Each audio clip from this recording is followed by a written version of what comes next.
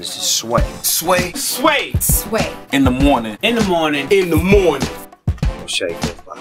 Wake your fuck ass up. That crust out your eyes. I had to take them back, Heather B. I know it.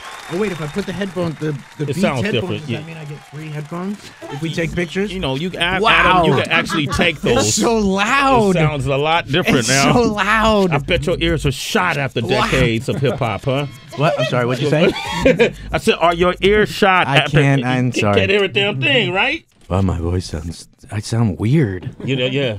I like it more like this, where I can't hear myself. That's interesting. As a MC, you don't want to hear your own voice? Well, no, because I was just. I just heard the song "Sabotage." And I never listened to. It's not like I listen to. I don't listen to Beastie Boys songs. What? Some musicians listen to their own songs and some don't. I don't. You spend, a long time writing the songs, recording the songs, and performing the songs. Like, I don't need to hear it again. I've heard it 1,000 times performing it. And so I just heard the song Sabotage. I'm like, why am I yelling at everybody? Stop. Just take it down a notch. Dude, stop screaming at me. Wow. No, anybody? That's blasphemous, man. I'm going to take your Beastie Boys stripe off you, man. Go ahead. You don't Go listen ahead. to the Beastie Boys? Well, I mean, honestly, do you listen to this show back after you did it? I absolutely do not. Okay, there you go. Good point. Yeah, good point. you know what I'm saying. Good point. Man, Is that a sound effect? Yes, it is. Okay, cool. Ad Rock from the Beastie We're on the Boys radio. are here. Hey! Wow, there's a lot of people in here. Yeah, man, we're all excited. Okay, so let me ask you this, Hey, man. I don't have Sirius radio, so What? No, I don't have it. I don't have a radio. You don't need a radio. You could get the app and put it on your phone. Come on, apps? What am I, 12? Come on. Oh, you don't. What kind of phone do you have? You have an iPhone? I have like a downloadable smartphone thing. Yo, we're gonna before you leave. Let's download that. No, app I'm just for- gonna try to say a bunch of stuff to see if I get free stuff after this. Okay, That's all right, why I'm so you wearing get my Beats headphones. and now you're about to get the and app for my free. Apple, telephone. So let me ask you that Paul Revere beat. That Paul Revere beat. Yes. Listen to this. Boom, boom, boom, boom, boom. Zoom, zoom, zoom, zoom, zoom. All right. Okay, so here's what we thought growing up in Oakland, California. Did they reverse Tila Rock's "It's Yours"? Do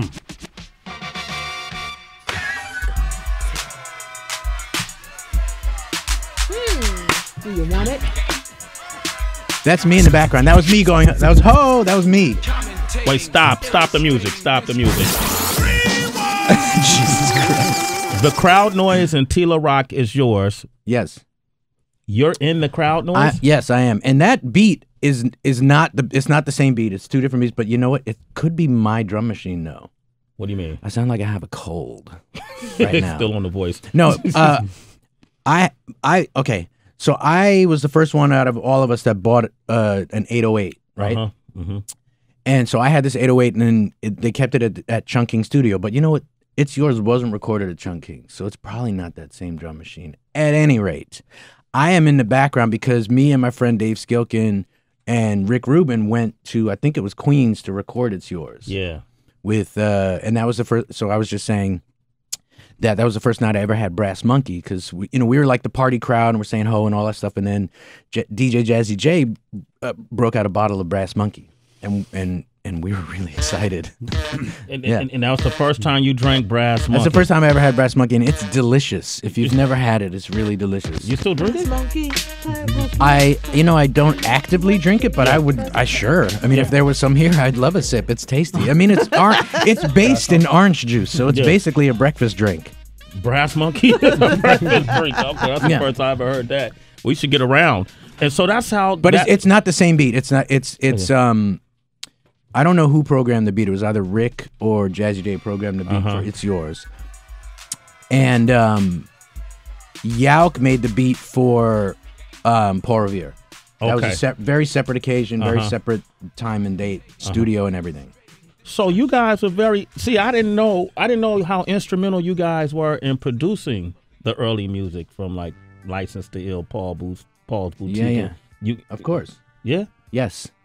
I always find it strange that musicians don't make their own music. Really? Well, that's just me. Yeah. I find it very strange that musicians don't make their own music or like make their own record covers. The artwork. I think that's weird, wouldn't you? If you were putting out a record, wouldn't you be like, well, I should be making this music too, and this is kind of what I want it to look like? So how do you feel about artists who don't sing or rap their own lyrics? That's strange. Isn't that strange? I don't know. But, I mean, you know, it's not like so many pop singers don't write their lyrics, and there's 10 billion love songs that these singers didn't write there. So I guess it makes sense for rappers to not rap their own lyrics. I mean, that's fine. For me, I think it's weird. Yeah. For me personally, if someone else does it, that's their own business. But you know what I mean? Like, yeah. I think it's odd. Ad rock. I think it's odd. That's all I'm saying. It's odd. Yeah. So are you listening to any artists now, like rappers? Who are the rappers you listen to now? I don't listen to any new music. Really? Yeah, I don't. Done, huh? Or why not? There's so much to, I was going to say that I'm really busy, but I'm really not. I really don't. I don't actually do anything ever except order Chinese food. So I don't, and watch TV. Yeah. I don't know. Like, I just don't, what am I going to do? Listen to like new songs? You know what I mean? Like, I'm interested, but like I go through phases. Do you know what I mean? Like there's so much great reggae music from the 70s. Like, why do I need to? There's so much undiscovered stuff. Like I kind of like, that's what I like. Yeah. And when you become an old person, you get stuck in a different time period. And so I'm stuck in that time where I was still discovering reggae and different types of music. And so I'm still discovering types of music. Wow. That's real. That's interesting. I'm just saying, like, I don't like my theory is like nobody wants to see the old guy at the club. And so like, you know what I mean? Like nobody wants me to listen to current rap music. Nobody wants me to listen to like, what am I going to be at like the club listening to? You know what I mean? Like, yeah. It's hard. Like I was going to try to say a new genre of music, but I don't even know what it is. I don't care. I don't actually care. And I feel like if you're a rapper and you're 20 years old, why would you care about me? Do you know what I'm saying? Like if you're making like, but maybe because you help pioneer. Yeah. Rappers, 20-year-old rappers don't care. They don't care. They've never cared, and that's why I love rap music. What about like 45-year-old Jay-Z? Would you listen He's to his 45. Yeah. Do you know what I'm saying? But like rap music, and maybe I'm going to get a lot of heat for saying this, but like rap music is the only music where kids just don't care about, like rock music. If you're making rock music right now, you have to love Led Zeppelin. Yeah. Like you have to. Rap music, a 20-year-old does not care about Public Enemy. I know that could be blasphemous, but it's the truth. Right. It's the truth, and that's fine. And that's why rap music is so different and special, because it's so current. Very timely, right? It's very current and very timely, and it's always constantly changing and evolving. Do you know what I mean? And like it's the whole thing of like kids today. The kids today don't give a shit what I think, and that's why I love that. That's how it should be. Yeah. No, am I wrong? There's silence in the room. No, because it's, that's how I feel. No, it's silence because nobody is bold enough to say what you're saying. Like people come up here and they tap dance and they want everybody to be their friend and they need the next new young thing to be on their record and kind of. So they won't say that, and they don't want to be the old person. They don't even want to recognize their age. So for you to say it, we say a lot of this shit, but we the only ones sometimes. So it's good to hear you say it. Like Chuck D is very involved with rap music and very involved with young rappers, but that's not him trying to be cool with the kids. Right. Yeah. That's him loving and being very passionate about this music and wanting other people internationally to love what he loves. Right. But like, he's not trying to like To get him on the 20 next years old. record. he's not trying to be 20 20 years old. Right. And So- I mean, that's cool if that's like, I just feel like there's a lot, there's a lot of like midlife crisis in rap music. Do you know what I mean? Like, do I wear skinny jeans? Do I wear baggy jeans? Like, what am I supposed to do do I today? use the There's too much news- to think about. Do I use the new slang? Yeah, that's fresh. It's not fresh anymore. But Adam, Yes. I could understand maybe for the youngsters not wanting to hear Public Enemy pander to, their interest right now. But do you Yes. think it's important for like the preservation of history for them to go back and care about? I think so. Yeah. I think like if you love rap music and you don't have Public Enemy's first record, or Jungle Brothers' first and second record, you're missing out. you're really missing out. But I'm 48 years old. Who cares what I think? Do you know what I mean? Like, you're not actually missing out. Like, when I was 20, all I listened to was current music. Got it. So does And no, because I growing up, I was really into punk rock music, and so I wasn't allowed to listen to the Beatles. Literally, I didn't want to hear the Beatles. And like, if you've never listened to Beatles records, there's something like you have to listen. They're one of the greatest, songwriters of history. Yeah. And so like, it was only years later, I was like, wow, these Beatles, they write some good songs. Do you know what I mean? So like, it's like when you're 20, you have to have all these like weird rules about what you can do and can't do, and that's like what makes generations happen, and the world goes around, and old people old, young people young, and that's my theory. Does that mean that it's disposable, rap music? By the same theory? Throw it away, trash it, doesn't matter that it existed? Wow, I definitely was not going in that direction. I'm just curious. But yes, I mean, you can say that if you're, when you're a certain age, when you're young, you don't. Can we curse on this show? Go for it. When you're a certain age, you don't give a fuck, and that's the way you're supposed to be. So yes, it's disposable because you don't think about the future, you don't think of the past. It's all in the moment, and that's the way it's supposed to be. Yeah. So yeah, history is disposable. So when did you guys, as Beastie Boys, stop recording new music? Stop recording new music. Yeah. 2012. Oh, so has that music been released? No. Will it be released? Probably not. Probably not. Yeah. Unless it's a public outcry for that new music. And there's a public outcry. Of course there is. Of course there is. Yes. Turn that thing up. Thank you. Talk your shit. Yeah. No, but no, usually, for the most part, unreleased material is unreleased for a reason because it sucks. Oh, okay. Is that why? Don't you think? I think. I don't know. It's not its best. It's not like you put out your record and then there's all those songs that you didn't put out because you don't like them as much as I don't know. Yeah. But we do have a lot of unreleased material that could be interesting to put out just for people that really like the band. And so at some point I might do that. Okay. Ad Rock is here, man. I gotta tell you, bro. First time I ever performed in front of a crowd. It's a song I wrote. Well, some verses I wrote for a best friend of mine, and it was a school pep rally. Okay. And we took the beat, the instrumental to this song I'm going to play now, and rapped over it, and that started my trek into the business of hip hop. Wait, so this is going to be your voice in? No. That was just a song. I don't remember the rhyme, man. Come on, man. That was years ago. But you recorded it or you just wrote it? I wrote it, and then we performed it in front of the whole school. So you're saying you don't have a cassette of it? Nobody has a cassette? I wish. Because that would be pretty interesting. Yeah, nobody has a cassette, but somebody videotaped it. It's footage somewhere. It's footage somewhere. Sure. My buddy Eric Matthews, my best friend in junior high, he probably has a video somewhere. Yeah. I'll find it. If you release the unreleased music, talk about a public outcry for something that somebody wants to see. We'll make that the bonus, the deluxe album. Okay. It's this song right here. Hold it now. I used to go by J Rock. What's some of that flow out though, Sway? What that flow was sounding like? I was J Rock. But what that flow was sounding like? I just would like to say that it just reminded me because no. Because my friend Neil grew up in Texas, and he did a thing in high school that was like a thing. It was like at the mall, he did a rap with his friends that was a just stay in school, stay off of drugs rap, and all of them were high and cutting school while they were doing it. Oh! And it's on YouTube, and I just felt like I needed to say that. FYI. Yeah. No, I wasn't high then, man. I wasn't implying that you were in any way. I'm not condoning that behavior or saying that the children should do these things. Yeah. Don't sleep till Brooklyn.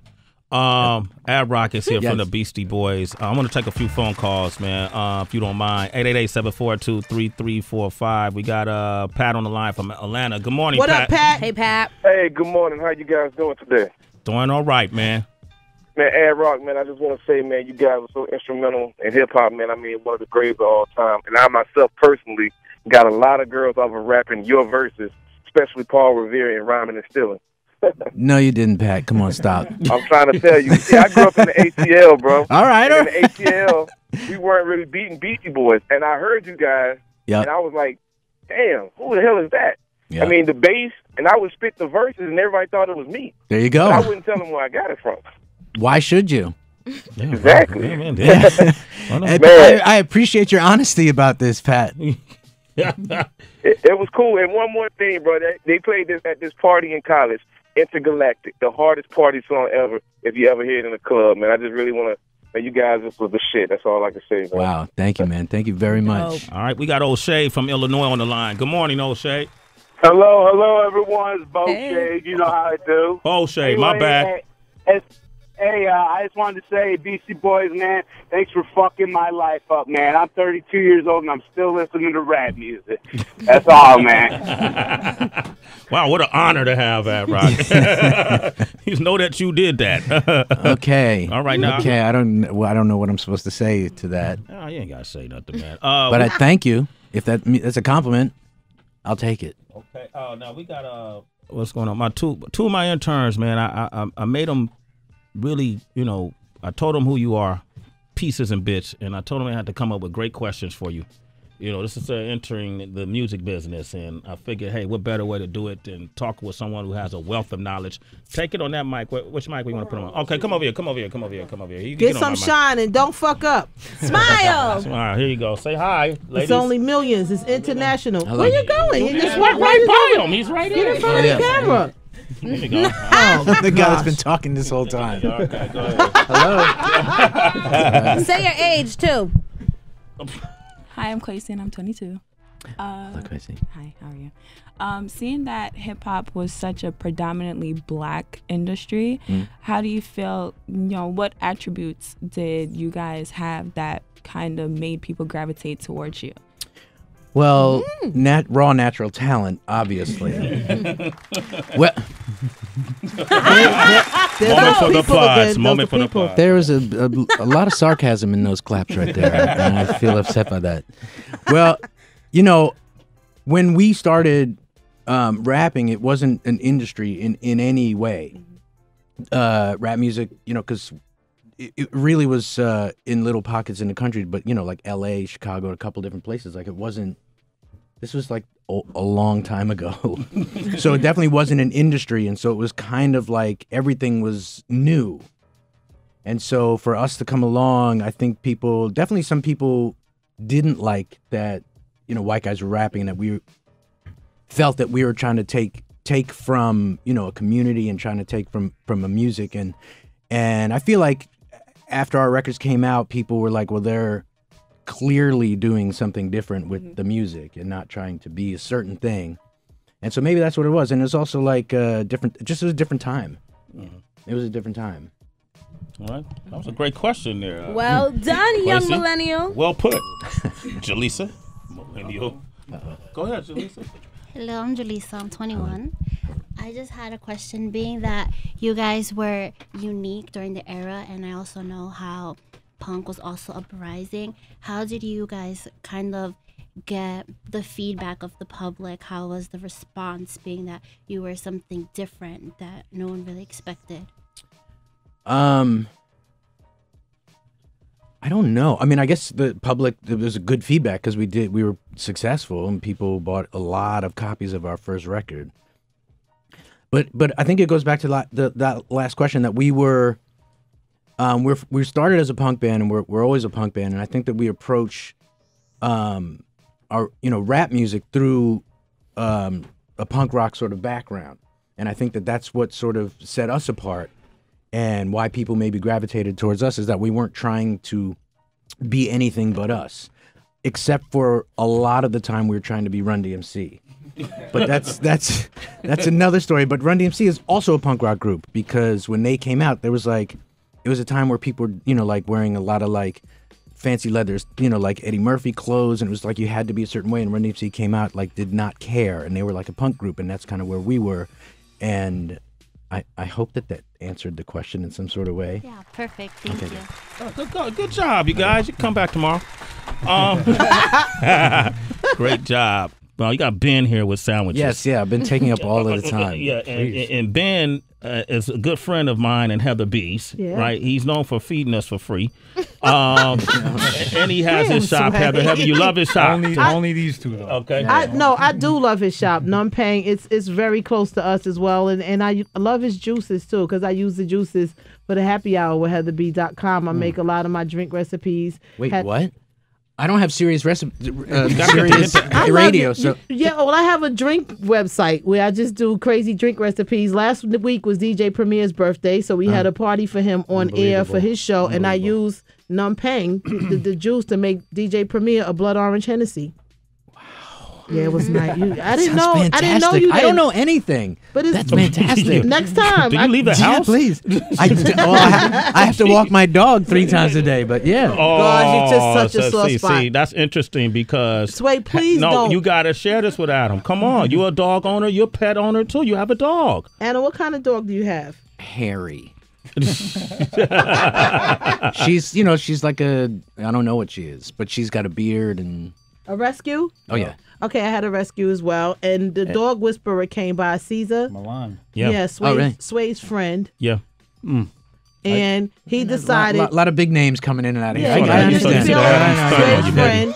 I'm up there And working. they decided that I don't walk my dog enough. You don't walk your dog at all. Yeah. Well, I was telling the story. It was my version. It was my version.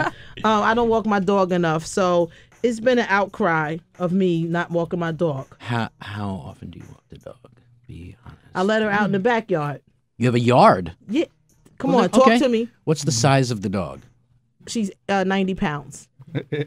Like in like hand gesture size. Like you can't carry. Nobody in this room could pick her up and carry her. Yeah. The big, yeah. The big, the dogs have to run. How big is your yard, though? She got room. No, she don't. Does she have friends? Me, her rescuer, her savior. Massa. I don't know you. You seem like a very nice, kind person. I'm a rescuer. You're Thank you, Ben. you're an animal hero. Mm-hmm. We've Make me established feel this. good, Adam. Keep pouring it on, because I need to shut up No. Caesar and Sway. Caesar seems to be a it's going dog downhill. professional by trade. So I would tend to defer to him, but that's your family, and no one can really come into your home and discuss what goes on with your family. You're gaining me back. Go ahead, Okay. keep going. I don't know what else to say about that. That's good let enough. me- You really should walk your dog. Tell the truth, man. That's what you should say. Okay, because But if you have a yard, it's different. If you have an actual yard, that's fantastic. I have an actual yard. That's great.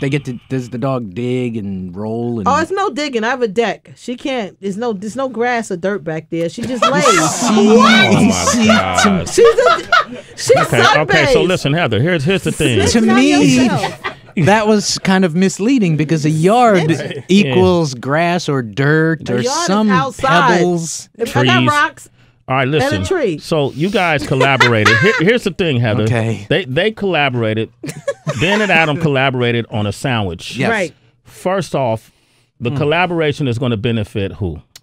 Two dog shelters in Brooklyn, the Bark damn. Animal Shelter and the Badass Brooklyn Animal Shelter of Brooklyn. Badass. Yeah. Yes. So there's a few animal heroes in the studio today. Yes. Ow. Okay. Just not to put Can it, I just say something? I'm sorry. I feel like the person talking should be in control of the sound effects. Can we Okay. work on that We in can the do future? that. You know, it's funny you say that because we're about to get these new iPads. Familiar with that? Oh no, I don't have one of those. Apple makes those, right? Yeah. All right. And got a program on it where I'll be able to, or she'll be able, whoever's talking could control the sound effects. Good idea. It's not. I mean, I'm a guest here, Yes. so I don't mean to offend or insinuate. Okay, that's good. 'cause- somebody just got fired. I don't know what you just did. Well, clearly I'm not being asked back. I ain't pressing no buttons. no, It ain't you- So me. let's get This back is your to home. why we're here. Okay. Why we're here.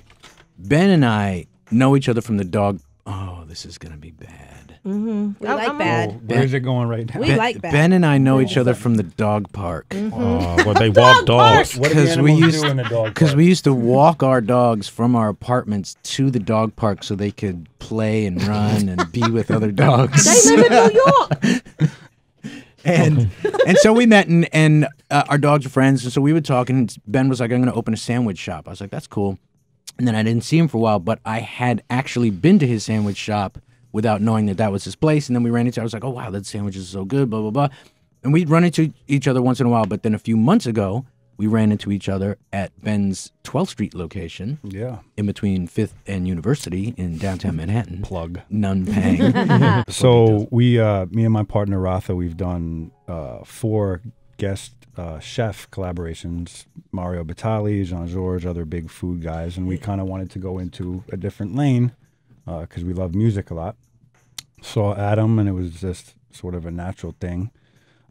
We bring the other collaborator into the shop, try to pick their brain and see what they're into.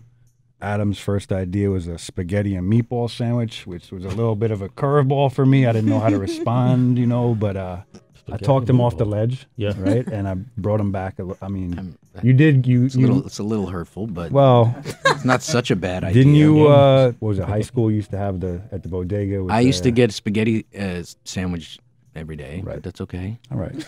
It's delicious. So nobody. That's where the idea was born. And then, you know, being 2 New York guys, the iconic pastrami sandwich comes to mind. And I know a gentleman that produces pastrami in Red Hook, keeping it local, and here it is. And so what's the sandwich called? It's called the Ad Rock Lunchbox. The Ad Rock Lunchbox. Lunchbox, yeah. All right, and so people buy the Ad Rock Lunchbox, and then how much of that money goes to the all shelters? Profits All profits from the sandwich, right? Okay. And actually, I'd just like to point out, Sway was a little bit instrumental in the thing. He didn't know it, but last time I was on the show, you know, he made a comment. You know, he's a part-time comedian. He said he goes, you have a Cambodian sandwich shop. Don't they eat dog over there? So you know, that's not how I put it. And I was like, you know what? You know, from that, it was. There was no sound effects for that. Just okay. Anyway, wow, that's not how I put it. Just pull out. Let's play the tape back. All right. But so if people want to, so this isn't an online thing. Like if people want to, can they donate online as well? You just got to go in the store, enjoy the little lunchbox, and I should say also comes with some Adam's childhood treats: the Wise potato chips, the cream soda, and the spicy dill pickle. No brass monkey in that ad box? No.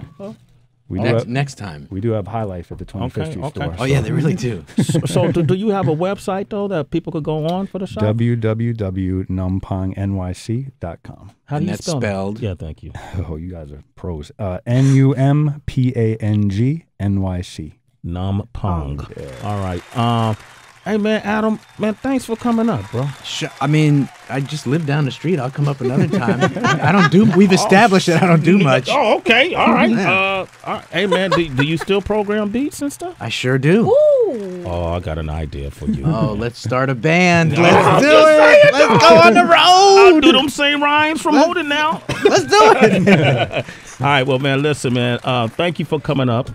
Ben, thank you as well. Anytime, man. See you at the Nets game. Yes, sir. And Adam, you got to come back again, man. Just hang out with us, okay? Because I know you got While We Are Young, the movie. Oh, yeah, that's right. Yeah.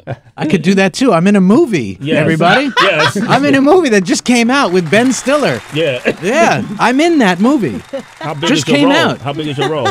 It's no big deal. I play Ben Stiller's friend. You heard of Ben Stiller, right? He's a little known actor, and I'm in it. It just came out on Friday. Wow, congratulations. That's a big movie. DB, right? DB is our movie expert. He is to movies what Cesar Millan is to dogs. Wow. It's a very great movie. I would suggest go seeing it now. Great. All right. All right. Adam, Ben, thank you. That was like a tweet of a review. That was okay. All right. Thank you, bro. All right. Appreciate you, man. It's Sway in the morning, only on Shade 45.